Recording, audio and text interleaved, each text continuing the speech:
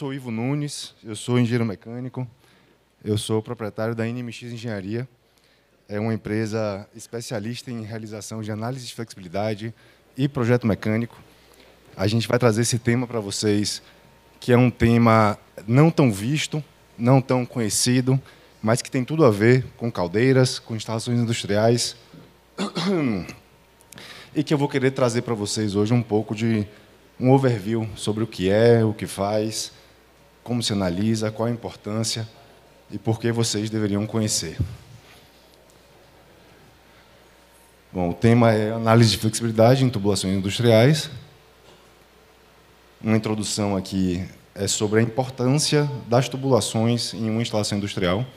Então, vocês falam muito sobre caldeira, o projeto da caldeira, a inspeção da caldeira, mas toda caldeira está instalada em alguma instalação industrial que tem tubulações.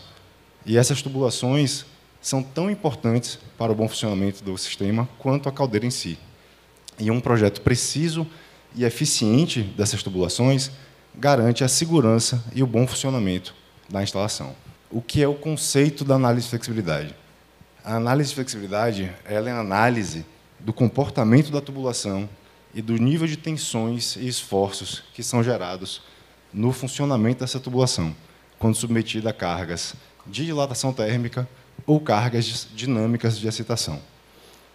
E a importância da análise de flexibilidade é para acomodar os movimentos e as deformações e os esforços gerados por esses movimentos e deformações sem que você ultrapasse limites admissíveis por normas ou por fabricantes de equipamentos. Existem dois tipos de análise. A gente faz análise estática, que vai tratar da dilatação das tubulações, e análise dinâmica, que trata de movimentos vibratórios, digamos assim, ou excitações cíclicas que essa tubulação pode sofrer. A análise de flexibilidade ela é regida por algumas normas, apesar da gente não ter uma interpretação clara da sua obrigatoriedade.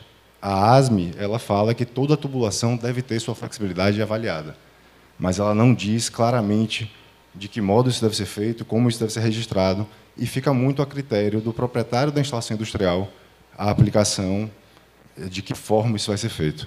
Então, a gente tem as principais normas. A ASME B31 ela é a norma-mãe, digamos, para tubulações industriais, e aí tem todas as subdivisões dela que tratam de tubulação de sistemas de geração de energia, de tubulação de processo, de tubovias, e a gente tem outras normas que são relevantes também, que tratam de equipamentos. Então, a gente usa muito a API 610 para bombas, a gente usa muito a API 611 e o conjunto de normas NEMA também para turbinas, a gente usa boletins do WRC, que é o Conselho de Solda, para fazer avaliação de esforços sem bocais.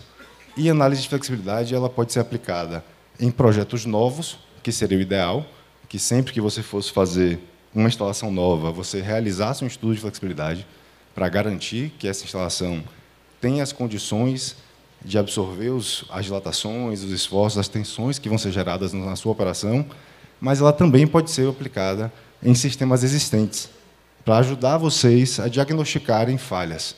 Então, muitas vezes, a gente faz uma análise e identifica que um problema que o cliente está tendo é um problema de flexibilidade, por mais que ele não tivesse esse conhecimento. Então, a gente tem muitos casos de válvulas vazando, de bombas com desgaste prematuro, e, muitas vezes, esses problemas são oriundos de uma falta de flexibilidade na tubulação.